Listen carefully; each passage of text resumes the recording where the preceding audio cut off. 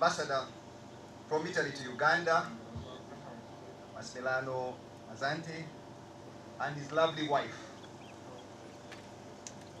The Minister in charge of Karamoja Affairs and Member of Parliament, Ibanda South, Honorable John Biabagambi, the other members of Parliament, and all the local leaders, the University Chancellor, Vice Chancellor, Chairman of the Board, board members, teaching and non-teaching staff, distinguished ladies and gentlemen, students, and most importantly, those graduating today.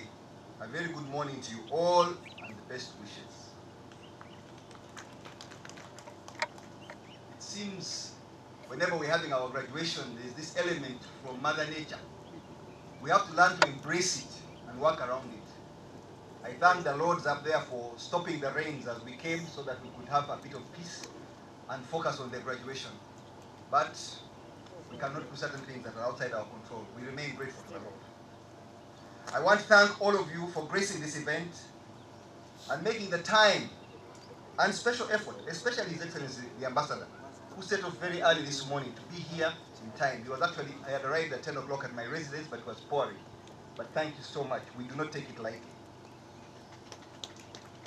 Those of you who live in Ibanda, you think it's easy to tell somebody, come, just come for a function. It is not. It's a big sacrifice on his part and his wife to forgo the time they would spend with their family and with them, whatever duties they are doing, to come here and be with us today. So we take them, we hold them in very high regard.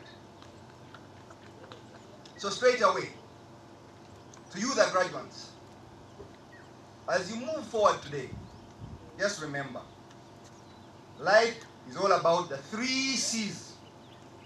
Choices and chances that lead to changes. Choices, chances, changes. Let me explain. In the first phase of your life, approximately 20 years, you are learning to make choices and to take chances, often guided by parents, teachers, and peers. You learn from one another to achieve the desired changes. You are here today because you have made some choices. You took a chance on a particular roadmap, opportunities and career. Now, you start to realize the changes that will happen in your life. You're no longer a student. You're no longer a child. You're a man or a woman. To so many, this door, today graduated, this door remained closed. You opened it. And so, you will open so many more along the way. Congratulations to all of you today for you graduate. And I give a very big salute and best wishes to all of you. The end of phase 1 is just the beginning of phase 2. And later there shall be phase 3. Some of us are now entering phase 3. In phase 1, we had similar aspirations to succeed at school. Your ambition will not be the same as your peers. From now on, your dreams, your aspirations are different from the people you have grown up with. But I urge you to stop comparing and negatively competing. Positive competition is healthy and it's okay. But this pull him down syndrome that has been growing so much in Uganda, especially on social media, is not acceptable. Some will keep climbing, some will stop somewhere. Everybody has got his own race in his own time. All I ask is that you do the best of yourself, not the best of another person. Keep growing in knowledge and understanding. Keep reading and questioning. Critical thinking. That's the biggest thing you walk away from here with.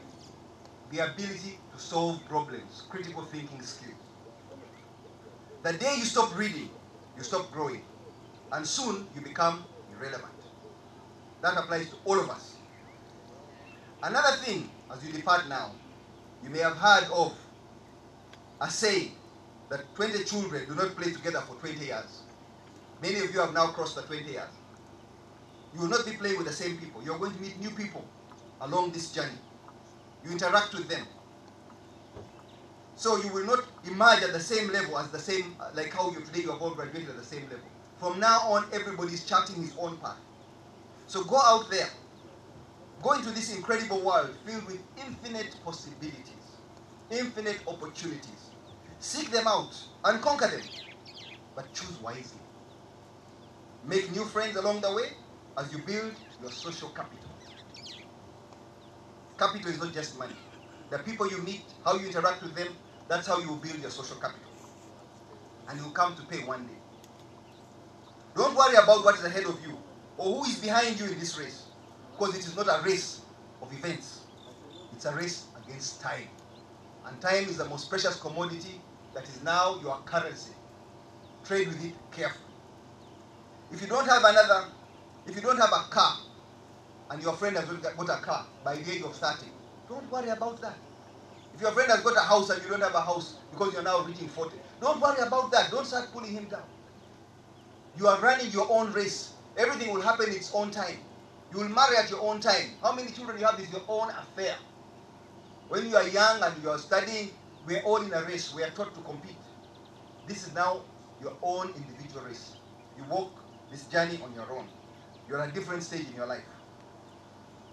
Celebrate your friends that succeed at whatever stage. Whatever that stage is, whether it is birthdays, weddings, or promotions, don't despise, don't be envious, because your time will come. Everybody's time is different. If you follow your own time and your own success, you will arrive there. And your success will last a lifetime. And you will have a legacy. I have been to several university graduations. But this is my first graduation at a university that I co-own. So I find it special. And I hope that this special cohort of students that graduate today get a special blessing and luck as they go forward. I commit into your hands the greatness and future of this nation. You are living in a very interesting time. A time full of hope, challenges, and opportunities, especially after COVID. I commit into your hands my dreams, my aspirations for this great nation. There are so many things I have done, and yet there are so many that I have not done. May you go out there and make a difference. Make this country proud, and this world a better place. This global warming has been a loud warning that we have not heeded. Climate change is about choices. The choices we make, the choices we live with, and the chances we take. Be responsible. That's all you have to remember. Be responsible. As we were driving in this Maram Road coming here, I looked to my left and to my right, and the number of buvera all over the place and plastic bottles. I was closing my eyes thinking my friends from Italy are going to say, where have we come? Nobody understands global warming here. Yet we are recycling here in Ibanda. There's a business, several people have got a business of collecting these plastic bottles, but the buveras are also a challenge. We cannot live with them. They are not biodegradable. We need to look after our environment. We need to be responsible. I commit into your hands the challenge and responsibility of building this nation so that someday the whole world will look up and salute us in Uganda. Why? Because in this country, there is everything that we need to be great. A country so gifted by nature in so many ways, and you will be a key part of unlocking that potential because you are young and you have time. Time, I've told you, is the most valuable commodity. Money comes after time. So many people have got a lot of money, but when time runs out, alas. The chairman of Samsung, I had been to Korea to meet the Samsung family because of my performance here with Samsung phones.